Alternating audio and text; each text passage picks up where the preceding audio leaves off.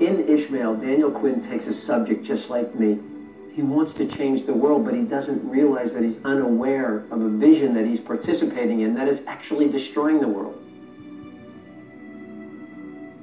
Here's a story, a true story, to show just who we've become. Once there was a native tribe that lived in peace and harmony for thousands of years, and every day the routine was the same.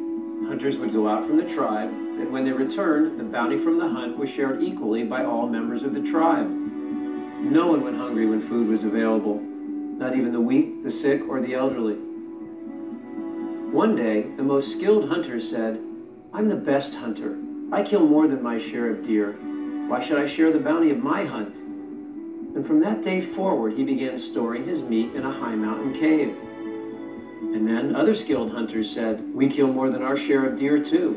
Shouldn't we have the right to keep the bounty of our hunt?" And they too began to store their meat in high mountain caves. And then something began to happen in the tribe that had never happened before. Some people, especially the old, the weak, and the sick, began to go hungry while others were well fed. In fact, it became so commonplace that no one even thought it unusual that some were starving while others had more than what they needed.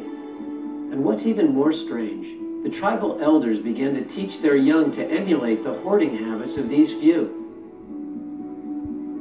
Now that story isn't true because it happened. It's true because it's happening. We are that tribe. I am that tribe. Nature is very clear on this. In fact, there's one fundamental law that all of nature obeys that mankind breaks every day. Now, this is a law that's evolved over billions of years, and the law is this: nothing in nature takes more than it needs. And when something does, it becomes subject to this law and it dies off.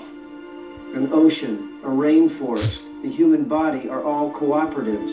A redwood tree doesn't take all of the soil's nutrients, just what it needs to grow. A lion doesn't kill every gazelle, just one. We have a term for something in the body when it takes more than its share. We call it cancer.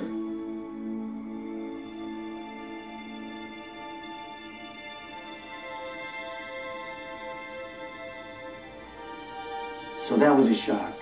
That was a shock to me. That I was a part of that cancer, because I wanted to be part of the healing.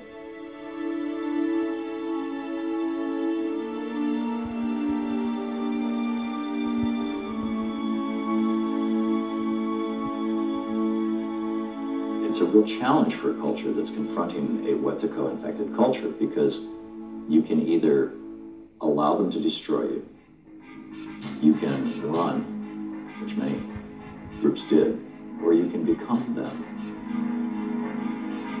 The fourth option that many people of ancient tribal cultures hope for is that you can heal the people of their mental illness.